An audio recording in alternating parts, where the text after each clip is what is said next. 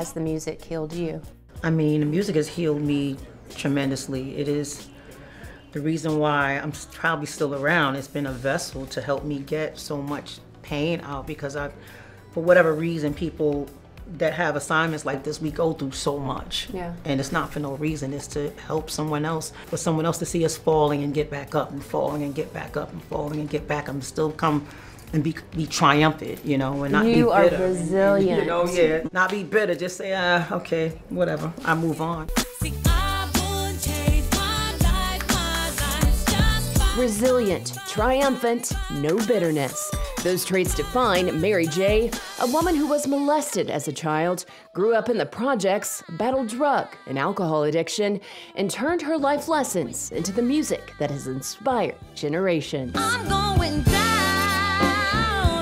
How have you been able to turn the hardships, the negative aspects of life into positives? I mean, if I don't, you know, then it's in vain, you know. Everything that I've gone through would be in vain. Instead of saying, okay, oh, I hate the person, or oh, I'm so angry and upset, you're supposed to take that and say, you know, yes, I can. You know, you said I couldn't, you hated me, but I don't hate me. Mm-hmm. You know, and I forgive you, and, you know, no reconciliation, but I gotta move on, because just that's your poison, not mine. I'm not forgiving you for you, I'm forgiving you for me, so I can have peace. That's just the way, you know, I learned that everything is successful for you mentally, spiritually, physically, financially, intellectually, when you just release people and use all your experiences to write a book, to write a song, and really be done with it.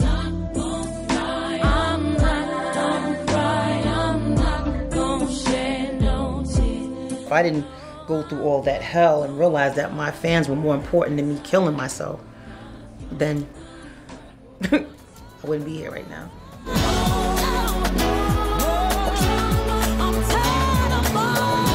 Mary's earned the title as the Queen of Hip Hop Soul, credited with influencing the musical marriage of hip hop and R&B. I never thought that something I love so much, which is hip hop and R&B, and mashing the two together, and just being myself, which was a little tomboy when I first started. And tough as nails, never wanting to smile, nothing. No, just being myself could open a lane for so many people to do the same thing, because I mean, the truth is the truth, and it allowed other people to speak their truth and be whatever they are, you know. I mean, that's what wins, and that's what sustained me, just growing, you know, growing into my glamour, you know, but still tomboy, but, you know, but just I had to grow into this, you know, and it feels good to say that I'm the reason for a lot of, you know, things that are going on right now in the industry.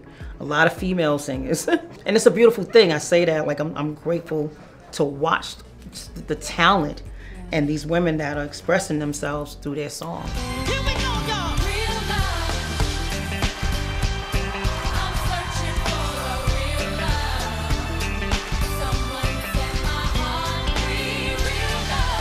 When Real Love was released, I was still in the project, so I remember really singing for my life, like literally singing for my life, singing to get my family out of the project, singing to save our lives, because we did not have a great one where we lived.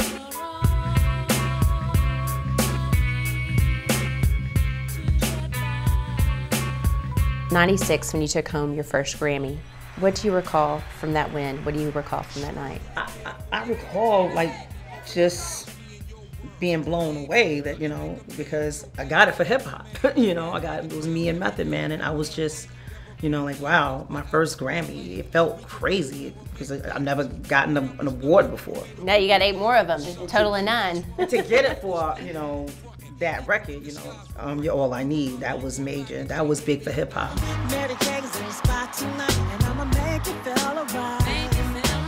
Come on, baby, just who could forget the Super Bowl in 2022? The only woman holding her own alongside Dr. Dre, Snoop Dogg, 50 Cent, Kendrick Lamar, and Eminem. She's on the short list of artists to perform at the big game not once, but twice. That's why. She's the first person ever to land Oscar nods for acting and original song in the same year. And she has her own production company. So it's no surprise that Mary's being honored as this year's Entertainment Icon at the Urban One Honors Best in Black, airing Sunday on TV One and Cleo TV. I'm living proof that you can make it anywhere and overcome any obstacle, no matter who writes you off or how many people count you out. I'm happy, I'm living, I'm breathing, I'm free, I'm me. Oh my God. This is look how beautiful that is. Thank you, Urban One, TV One. I watch Good Times and all that stuff. What does the recognition mean to you? Just icon. To get an award like this, it means so much. Do you realize the impact that you've had on others? Yeah, I absolutely do. I can say that in my life right now. I've opened so many doors. I mean, I've given women a voice to speak their truth. Yeah. And it seems like everyone from pop to R&B to, I mean, every female is telling their life story or something that's happened. Yeah. Because I just let them know in 1994 that it's okay. And Mary J's not done. Expect more music, more tour dates, and more acting. I'm Ola Mae. Nice to meet you. You made your acting debut in '98. Was that for the Jamie Foxx show? Yeah. What draws you to roles these days? What makes you want to accept a role?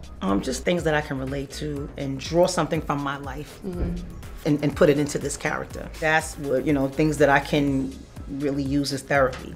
Monet was kind of therapeutic for me. So was Mudbound. I've been through hell. So anything that is like, I can really dig my teeth into this and I can really find this person for y'all because this person is me right now. So that's what you tapped into, your own personal experience for Mudbound 2017, which went on to get you an Oscar nomination. I mean, nominated for an actress, that was a surprise because to me, I need a lot of work.